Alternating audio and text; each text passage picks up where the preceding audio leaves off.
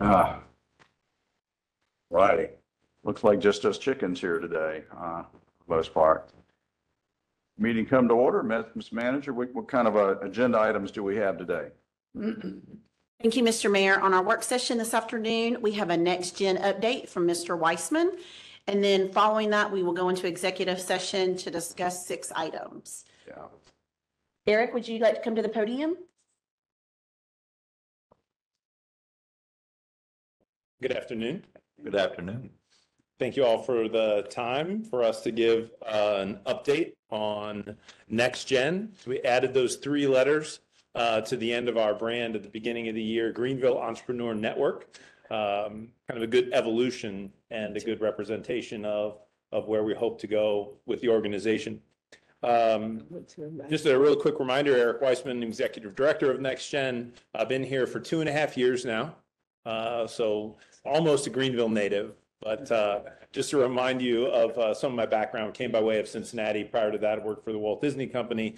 Over the past, really the better part of a decade, I've spent in this ecosystem building profession.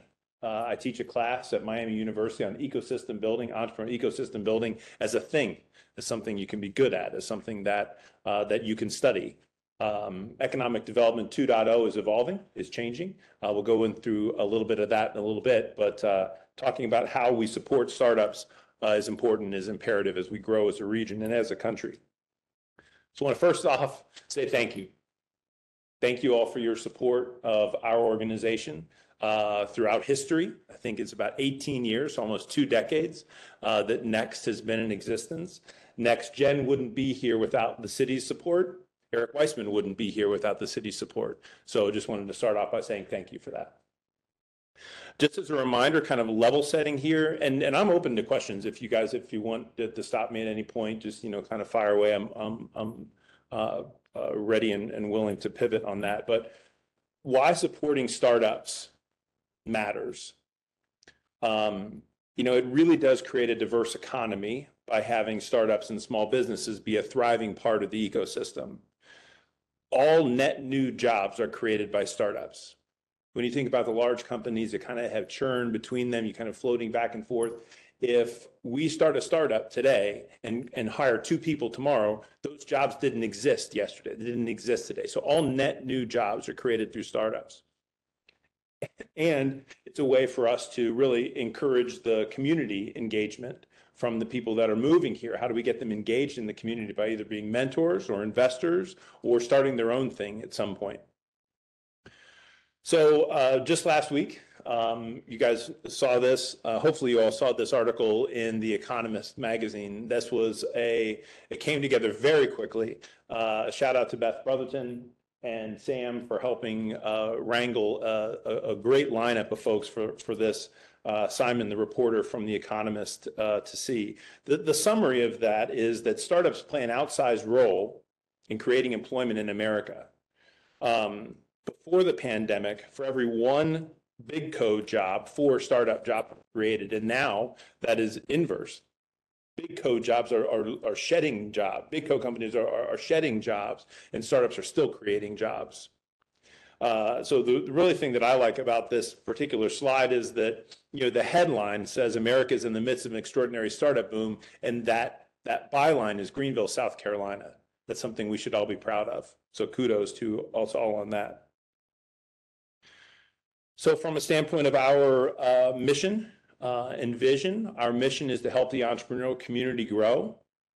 And our vision, what we see is a robust ecosystem that provides entrepreneurs with the resources they need in a place they love to live. That's the imperative part of that statement, is that you've chosen to be here, you've selected to be here, and now let's help you realize your entrepreneurial dreams right here without having to move or go someplace else. I want to give a quick shout out to my team who's assembled here. So we've got Sydney, Molly, and Riley. Riley's not pictured. She's just in her 2nd week. But this is a good visualization. Susan couldn't be with you, but I guess you've left that seat open for Susan. That's where Susan would sit. It's pretty good. By the way, that's a good-looking jacket you got. Oh, thank you. Thank you. And I wore a different jacket today, so to show that I have good wardrobe. Anyway, that's a team. Just wanted you guys to see, you know, kind of what makes the magic happen. So from what Next does, I want you to leave today with hopefully a better understanding of what it is we do. How does that come to life? And what is the impact of that? How do we measure our success? And how do we make sure that that we're aware of those improvements that are needed both within our organization and here in an ecosystem? So when you think of Next, we do three things. We steward the broader entrepreneurial ecosystem, that which we've given the nickname to Startup Greenville. The second thing we do is provide direct support to high growth founders and their teams through a series of programs, services, and events. And then the third thing we do is measure the impact. Is any of this working? If so, what? Where do we need to fertilize? What do we need to prune? How do we pay attention to those areas of improvement and those overlaps, those gaps and those overlaps? And on the right-hand side are the values that really guide our work: knowledge, connection, and innovation. We believe that entrepreneurship fosters prosperity and can be a way that's accessible for all to have a bright future. So from that first mission, stewarding the ecosystem, as I said, we've given this nickname to this organism that we call Startup Greenville. NextGen acts as a convener, a guide, a problem solver, and really from a manifestation standpoint, this map, which you all should have printed out in front of you, is really where this comes to life. So the intention of this is to really demonstrate there are 66 different nodes around this ecosystem. This is an impressive graphic to show. So when Sam and Brian Davis and Jeanette Brewster and I had breakfast with Simon from The Economist, this is the first thing that I wanted him to see to get a feel for all the stuff that's going on here. It's very rare for communities to have this type of visualization where everybody can see in one fell swoop what all is going on. So one of the things we do as a convening function is that we invite everyone on this map is invited once a month to our monthly meeting. We get about 22 people from 18 different organizations pretty regularly that come in and literally sit around the same table. Everybody's got 4 minutes at the beginning to start off and tell us what you did last month, where'd you get stuck, what went well, how can we help out with? And it really helps to foster that collaborative spirit so that people know that they're not competitive with each other, but they're working together. Often this is the first time or the only time in a month that these folks will be in the same room. So now they're beginning to use that as a leverage tool for their own meetings to say, I'm going to see you at the Startup Greenville meeting later this month. Having a brand over the ecosystem does really two things. One, it makes us appear a lot larger than we are. And we've got a lot of resources, so that's good. It's impressive to see this is not just some sideline or side hustle for us to support entrepreneurs. We're very serious about it and intentional as a community. So it makes us appear a lot larger than we are, and it also makes us appear a lot more organized than we are, and we are already very collaborative and very organized. So it kind of brings that to life. As a point of reference on this slide, you're able to see very quickly that there's a lot of parts and pieces and a lot of sections to this slide. But one of the things that I want to kind of call out at this juncture for this graphic standpoint is our intentional collaboration working with both Village Launch and the Chamber's Minority Business Accelerator program, that they are literally invited to the table. We're actively engaged with working with their portfolios on what happens after their program. So you graduate from Village Launch, you graduate from the MBA program, and now how do you get embraced inside of the ecosystem?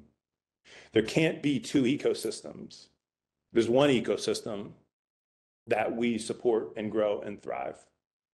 Yeah, I was going to say I like this particularly for people like me that, when you try to explain something, for me, it's just kind of up in the air. And if you try to explain this program, it's a lot of stuff, moving parts. And I'm a visual person, so I've got a place I can just get my arms around a little more. And through the help of the city's communication team, this digital graphic has come to life online. So you're able to call out each one of these wedges and see that those support groups. This point is just to show it from in a pretty standpoint. Yes, sir. The point you're making about bringing them into the ecosystem, what exactly are you guys doing to bring the businesses that are coming out of Village Lunch and some of these other programs into that ecosystem so that they can scale up as well? So the first thing that we're doing is intentionally having that relationship with Jeanette and with Sean and with Melissa and Dan, for that matter, of the people that are organizing that, to literally invite them to the table to make sure that we're all aware, not just NextGen, but also Greenville Starts, also the SBDC, the SBA, Community Works is also at the table, to make sure that we're aware of promising companies that are coming along, or people that, man, it just didn't work out. Why did they drop out of the system? We are intentionally having some of our events at Village Launch's new building. I'm talking about where they have that. We had one of our founders forums there a month or so ago. And that was another intention to make sure that those folks that are going through that program currently feel welcome and feel like this is a program for them. It was about scaling, about how to think bigger about your business. I mean, did some of the businesses from Village Launch actually attend that event? For sure. Okay. Yeah, from the current cohort and others. Sydney on our team attended probably 2 weeks ago now, but one of the last classes of that cohort was, here's how to get engaged in the ecosystem. And that would not have been possible without that relationship with Jeanette and the rest of the team. I attended the graduation ceremony, the 10-year graduation ceremony. I think that was probably 2 weeks ago now, but just an impressive message by Carla Davis. She just said, her message was for them all to think bigger and to think about how could you raise money. And to me, that was a refreshing message for them to hear from somebody that looked like them, that sounded like them, and that is from another ecosystem, from New York City, to come here and say, no, you can do this. So those are a few ways. With Natasha and the Chamber's MBA program, we're working towards what we would call a scale-up program. So after you graduate from that, familiar with the Chamber's Minority Business Accelerator program, criteria on existing businesses, have to have X amount of revenue, X amount of employees. After you complete that year-long, 10-month-long program and you leave that cohort and you still want to scale, you still want to grow, there are a lot of folks, entrepreneurs that go through that program that don't want to scale. Yeah. They're a solopreneur, a massage therapist, wedding photographer, et cetera, and they're good. They just needed to get those guardrails on. But there are some that want to scale and grow. So we're working together on what a scale-up program could look like, combining both of those cohorts. It's not going to be 100%. And when I get to the next slide about the services and the programs that we provide, you'll see through that it's not for everybody. But if you want to be on that track and you want to grow, and if it's a matter of us wanting to create that and foster that environment, then what are we doing as an ecosystem to address the gaps that are at play here, from access to capital, access to talent, access to office space, access to collaboration space, access to community space. There's a lot that can be done, but we need to be intentional with that. Cool.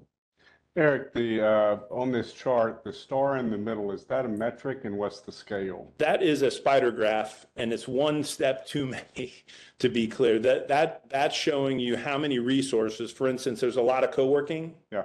So that's why the tip of that iceberg. But yeah, that's probably one layer of cleverness we could remove from. Good. Don't ever remove levels of cleverness. So from the second thing that we do, provide direct support to high growth founders and their teams. When you look at the diagram on the right-hand side, these are personas that we have developed to give names and to the people and the founders that we serve. So from left to right, searcher, starter, mover, grower. A searcher is someone who's what I call a wantrepreneur. they're just getting started. They've got a back of a napkin idea. They're just at the very, very earliest stages. They need encouragement. They need a kick in the pants. They need to see that there's other people that are like them and get out in the field. Those aren't the programs that we provide. There's other places in the ecosystem that they could go. Greenville Starts is a great one. The platform at Greer has a 2-day boot camp. Village Launch is another place to get started. But imagine that there's a filter between searcher and starter, and that filter is on that green side. So these are the questions that we ask. What's the propensity to scale? Do you want to grow this business? Would you hire another person? Would you open up another storefront? Do you want to scale? Does it generate wealth? And not just for the owners, right? But would anyone else put their money into this? Is it investable? Does it have a regional impact? NextGen is not a nationwide organization. We really are focused on, and I have a map later on in the presentation about where our emphasis lies, and that is the beacon is shining from the city of Greenville, Greenville County, the Greenville MSA, and then it gets a little blurry with the upstate. We're very, very, very focused on the Greenville Entrepreneur Network. And then finally, does it create jobs? As an economic development agent, you need to be concerned about that. But we're never going to compete with the amount of jobs of a call center or a manufacturing plant. But that has to be part of that in that equation. But one of the ideas though is that as these companies grow, you could end up with a company with 1,000 employees, and we have those success stories here in Greenville. Correct. Yep, that's the plan. So completing that funnel, searcher, starter, mover, grower, those that you're talking about, Councilmember DeWorkin, are the growers. Kiatech, Remedy, ChartSpan, these companies that have hired a lot of people, that have raised a lot of money, that are taking up real estate and being a job creator. The movers persona we have highlighted, that's our one metric that matters. That's a startup term, but one metric that matters. If you could pick one metric that matters, what would that be? And so we want to focus on movers, because movers will eventually become growers. That's our job, is to push them along. And if we're not growing the growers, then that has that's telling us something from upper part of the funnel, is that we're not pushing enough people down. So that's that persona that we look at. And I have an impact page we'll see a little bit later of how that's shaping up. But from how do we deliver? What do we do? So the programs and services. This is just a real quick list of our accelerator program. We run one cohort a year. We just closed that out a couple weeks ago. We're kicking it off in a week. Yeah. June 3rd. Molly said June 3rd, so that's when it is. No, but that'll be 5 companies that are going to go through a 12-week program. And that culminates in a demo day or a graduation day on September 18th, part of Next Venture Summit. But these are high growth companies that are already located here in Greenville, and push them through an intense curriculum, patching them in with mentors and help along that way. Then we do a series of workshops. We have a mentor program, an office hours, but I can go into this or just keep moving forward. Did you home grow your curriculum, or is it a model that many similar organizations have used for such a purpose? It is homegrown, but Frankenstein together through various best practices. Molly actually went through the Boston University Accelerator program, so kind of best practices from that. We did not buy an off-the-shelf curriculum, which is, you can do that. There's plenty of organizations that offer that as a license fee. But we feel and this may be a little bit antiquated from my definition of what an accelerator does, but it really uses the ingredients of the community to help push the community forward. There are no shortage of organizations that will third party, they will bring in an accelerator under the guise of helping out economic development, but those companies then leave. The companies that they've recruited to come in here, and that's not a long-term successful formula for us. So we thought about that, about buying one of those curriculums or partnering with an organization like that, but we feel that making that our own is the way to go. And then from an event standpoint, this is what we're ringing the dinner bell. We're banging the trash can, getting people to come out. We have 2 signature events. Our biggest one is Next Venture Summit, which I'll talk about on the next slide. And then the bus stop events, what I call bus stop events that happen with regularity. You missed the last one, just stand here, another 10 minutes, a bus will come right by. Those are our Founders Forum, happen on a monthly basis. And then our startup drinks or SUDS, that we do that twice a year, and that's a peer networking event.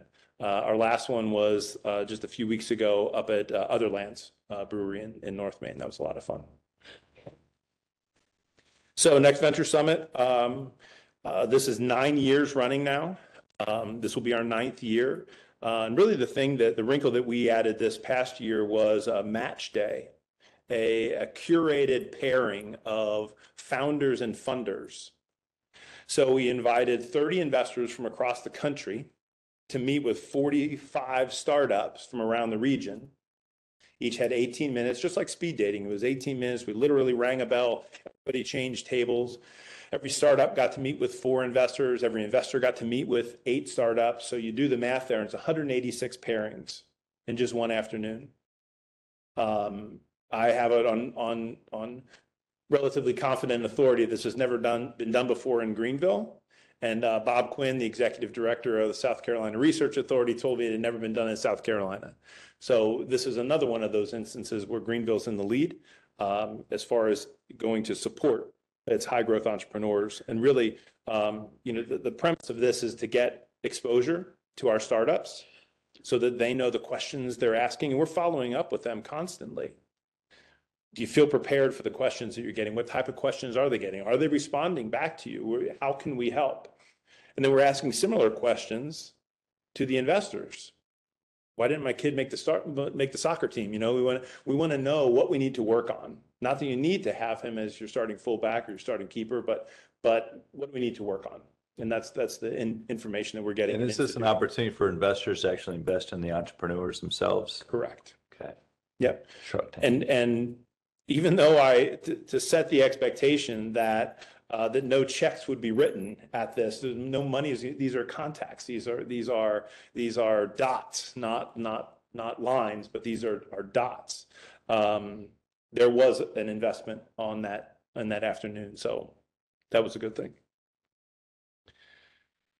Moving on from our third thing, so steward the broader entrepreneurial ecosystem, provide direct support to high growth founders and their teams. And the third thing is we measure the impact. Is any of this working? If so, what? We want to be the Fitbit of the ecosystem, the Strava platform, if you will, that measures a lot of your steps and your heart rate, and but we need to know if any of this is working. So these are our stats here. On the left-hand side is, a year ago, the blue is where we are currently. We're actually a little bit north of that currently.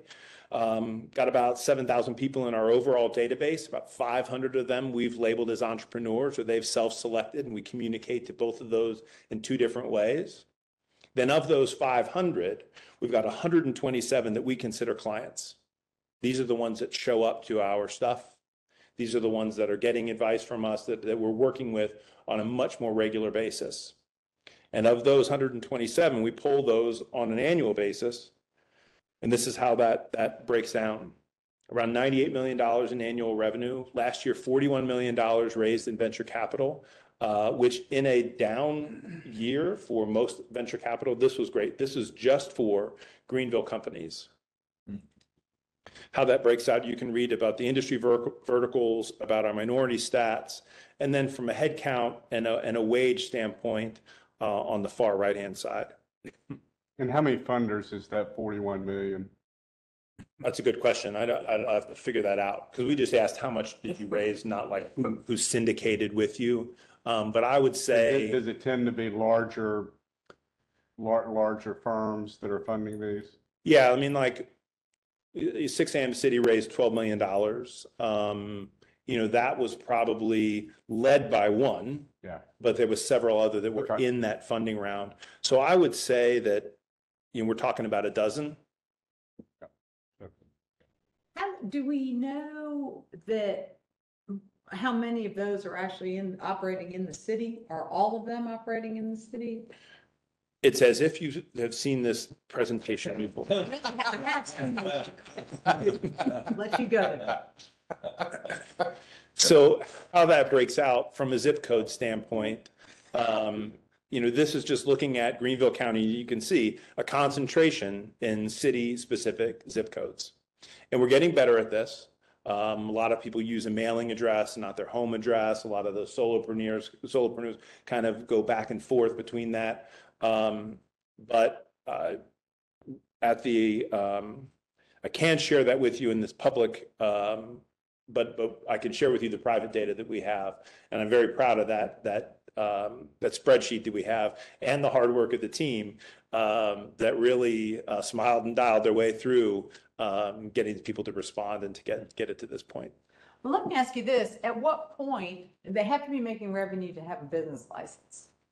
Mhm. So do we have a way to capture the business license revenue tied to, I guess what I'm getting at is, how much is NextGen sending into our business license revenue? Where's Patricia? There she is, taking notes copiously. We ought to be able to tie that, but it's only if they're doing business in the city.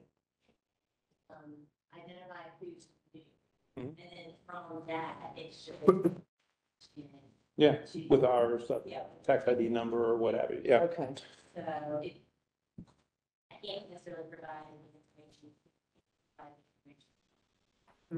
Yeah.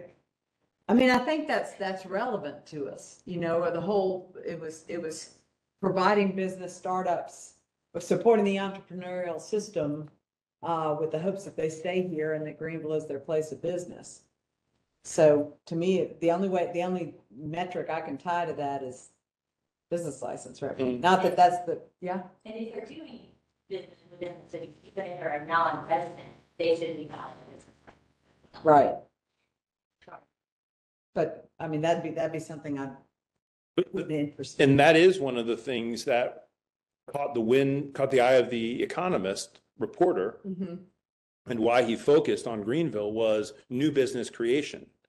And a lot of those filings, Greenville County is outsized for its peers as well as the rest of the state. So I think that, yes, a business license requires some form of revenue, but a business formation is another good sign. So I'll follow up with you.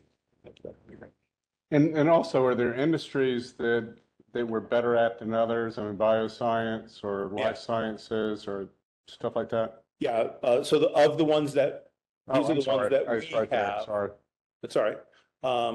Technology and software, and I think that is the number one, just because of the heritage of NextGen. It started off as very tech specific, as very tech focused, and now we're widening the aperture on, do you want to scale? Do you want to grow? Healthcare, life sciences, I think it's always going to be in the top 3 of any ecosystem you look at. And we're right there, as number 2.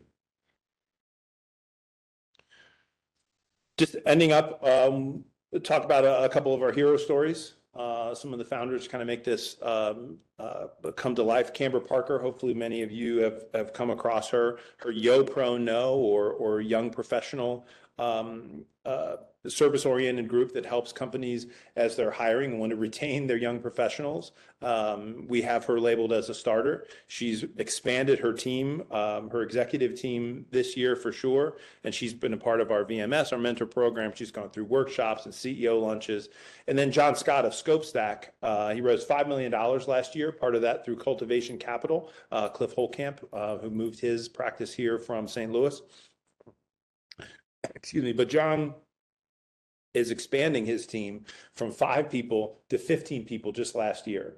So that's just a dramatic growth. And he's choosing to do that right here in Greenville.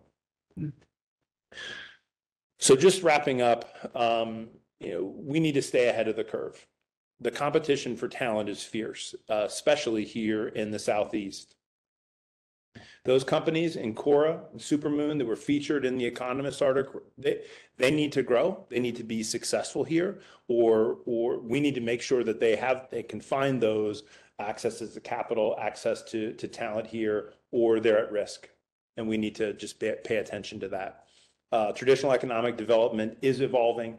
I'm very encouraged by the creation of the EDC, GC, EDC, or just EDC, and the hiring of Sam Honduras. I think that's a great move. And, I do respect that Sam is drinking from the fire hose. He's about, 3 inches away from it right now. But as that abates, we're looking forward to continuing our partnership. And he's a regular, has already been to both Startup Greenville meetings, monthly meetings. So, but just looking forward to that. And our angle in this relationship is we speak startup. So when you're talking about retail, you're talking about infill, you're talking about that. When you do get a call from a fintech company that's in Salt Lake City, that's looking for an East Coast headquarters and want to talk to other Series B companies that are like, that's where we come in, to be able to patch you into that network, to show you that there's a graphic, to show you this is not just a hobby for us here in Greenville. And then again, as a way of thanking you guys for remaining engaged, it is rare for a city council to be as engaged and aware of the startup ecosystem as this one is. So thank you for being visible, for being supportive, not just of NextGen, but of all of the entrepreneurial efforts of, Recraft, for instance, is another one that that type of spirit of creativity and entrepreneurship is important. So we got 3 events just to talk to you about: a founders forum. That's our monthly event. The next one is end of June out at CUI Car. Right. Then Startup Greenville Night at the Drive. Craig and Jeff kind of give us give all of us that bully pulpit, that front porch of the ecosystem to kind of show off and say, here's what we're proud of. That's September 5th. And Next Venture Summit is September 17th and 18th. And I just want to leave you with, I've said a lot of jargon. I've said a lot of buzzwords. You don't need to know all that. All you just need to know is how to spell my email address and make sure that you're aware that we have an ecosystem and it's here to support those high growth entrepreneurs. That's great. I'm glad you gave that last point, because I will tell you where I am lost in is the branding. Yeah. And I feel a little guilty when I come across people that are in the entrepreneurial, and I can't point them to a website, just give them your contact information, and that doesn't necessarily seem sophisticated enough. I mean, if there was a brand, a name, something, would we refer them to NextGen Greenville, Startup Greenville? Because for a while it was Startup Greenville. That's what I would. Startup Greenville. Yep. Okay. That is the landing pad. Okay.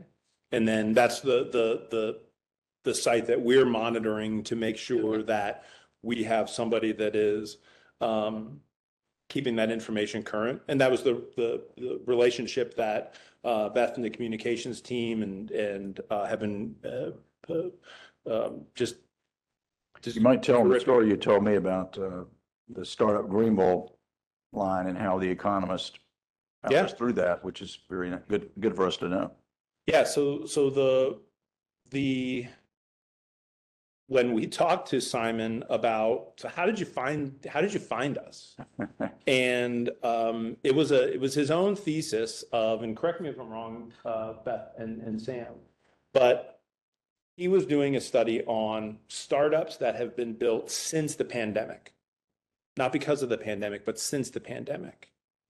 And he had a colleague that is a data wonk from the University of Maryland, and he's cited in that article. And this guy showed him some reports. And here were these reports that the Southeast, particularly North Carolina, South Carolina, and Georgia, were outperforming the rest of the country. So this guy starts digging in and does a search for startups in Greenville, Greenville startups, Greenville, South Carolina startups. And he came across this site. And that site has the city contact information. Somehow we caught wind of Sydney, sent Sydney and Beth emails, And then it was a Tuesday afternoon or Tuesday during the day. And Beth said, you have time tomorrow to go to breakfast with this reporter from The Economist. Sydney sitting across the table says, I got an email from the reporter at The Economist. And, we triangulated very quickly. But, that was testament to not letting that one go, to be on the radar of a publication like The Economist with a global reach. And then through the tenacity of Sam and Beth to convince them you got to come here. Yeah. We got to get your feet on our street and see that and write that article. And then it was in print within a week. It was digitally that weekend, and then in print the following week. It was fantastic and really quick turnaround. Yeah, and I think they were just mailed. I'm a subscriber, and I think I got my hard copy. Sonny texted it to me, got the hard copy today. Yeah. I was going to ask, I hadn't read the article, but how exciting about it. So, I mean, what do you, is there anything that you specifically anticipate coming? I mean, obviously broadly and generally, I mean, what great publicity for us. But I mean, what do you expect to come once this thing starts hitting mailboxes and book stands? So in keeping with, we were also on Stanford's radar at the beginning of this year. The more of these data points that you get. So now there's a white paper out there about the Greenville startup scene by the Hoover Institution of Stanford. Now we've got an Economist article. So when these people with influence, specifically PR influence, are doing their research on these types of growing communities or communities that are focused on entrepreneurial growth, we're going to be in the top 5, where usually Raleigh or Austin or some of these more traditional hubs. But now what's the proof is that that spotlight is shifting, and really there is no spotlight anymore. You don't have to be in Boston to have a good life sciences company. You don't have to be in the Valley to raise money. It's really being democratized throughout the entire country. So what I would hope to come from this is that we would be on more of those radars of the people that are doing that data and doing that research, and hopefully part of the subject of some of that. So we can look into new business creation and tax filings, new business filings, and make sure that trickles down to hiring and to utilization rates of facilities and things like that. I'd rather be on this side of the pendulum for sure. Anything else? Well, Minutes over our time. Real quick, I know we have a direct connection with the Hill Institute, but do we have a direct connection with Clemson Yeah. and Carolina students that are coming up that may be, budding entrepreneurs? Just real quick, do we have a contact that they know that you exist? I think the short answer is no, but it's not. We do have some connections, specifically with the MBAE program that's here, and with ICAR.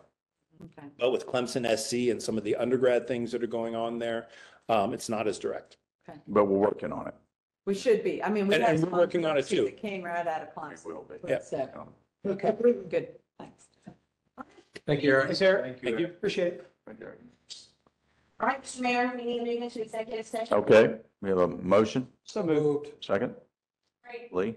Yes, sir. Thank you. Y'all have 6 items to discuss this afternoon. 5 are permitted under 30-470A2. Prospective contracts, each for acquisition of property in the vicinity of Church Street, Pleasant Valley, Augusta Street. And then update on prospective contract regarding City Hall. Legal advice on public comment at public meetings. And then under subsection A5, economic development incentives for property on Patewood Drive.